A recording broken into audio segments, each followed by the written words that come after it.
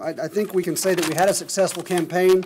Obviously a difficult year, difficult economy, but despite that, we still raised more than $205,000 as employees. So congratulations to you guys.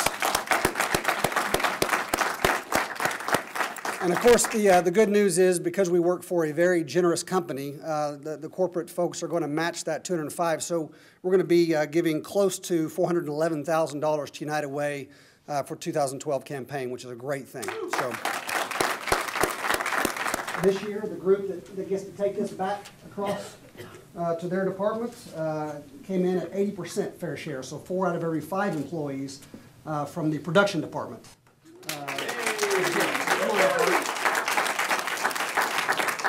Last time he complained that he could taste pudding for days, and he said you could at least do something that I like on it, and so caramel's his favorite. You gotta have nuts. Looking pretty good now. Dan, to get you ready for what's about to happen.